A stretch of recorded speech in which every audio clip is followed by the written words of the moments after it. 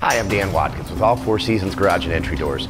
Today I want to talk to you about carports. If you don't have one, this won't be interesting to you. But if you do, the number one thing you can do for the household value is to get your carport enclosed with a garage door.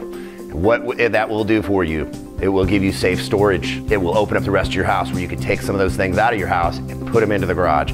Number two, it's going to keep that carport clean.